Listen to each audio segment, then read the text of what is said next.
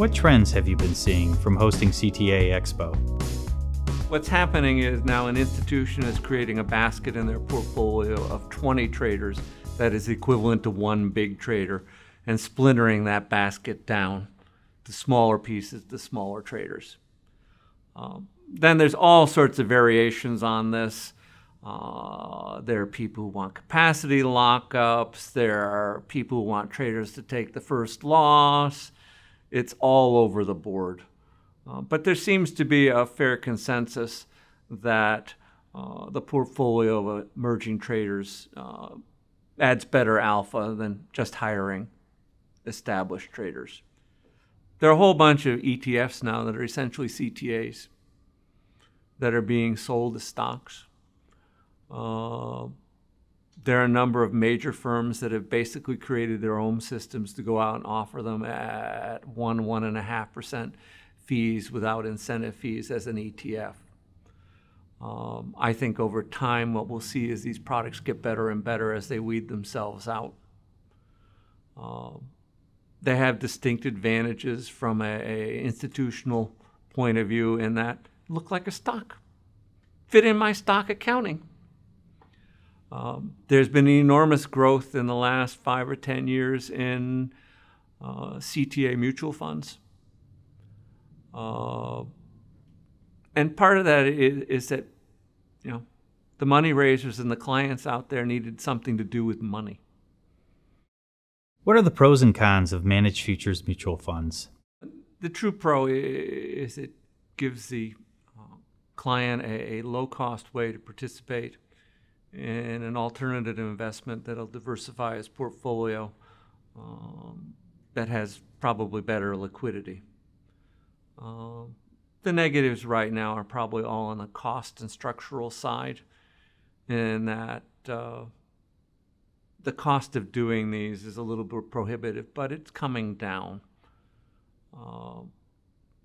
And when it comes down to a reasonable rate, I think this makes a lot of sense. The scary thing right now is the rate of change in the business, the rate of change in trading strategies, the rate of change in product structures.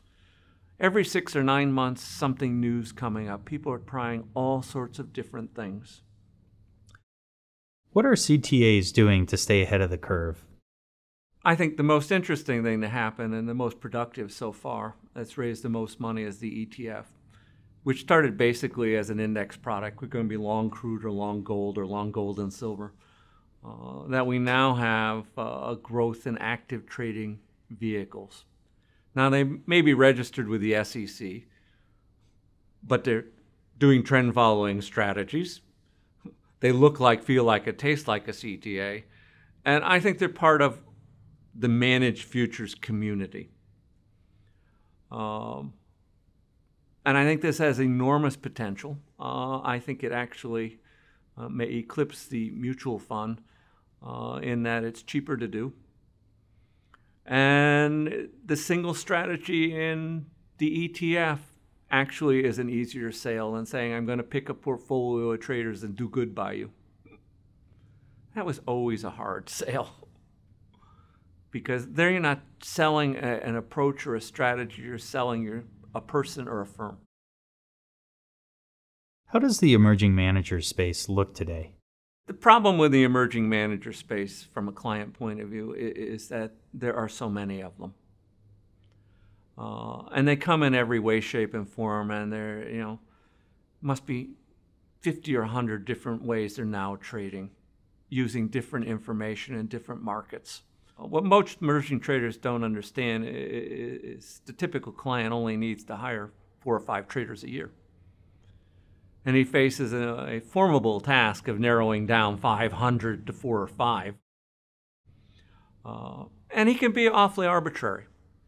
I know major clients that their answer to that question was, we talk to somebody on day 1 and we wait a year to see if he's still around. And if half of them disappear, well, that's okay. And I think this is going to get worse with the proliferation of emerging managers. So I think we built a bigger time constraint into the investment process with the proliferation of emerging managers, with the bigger numbers. That be said, There will always be clients out there for managers who take small accounts.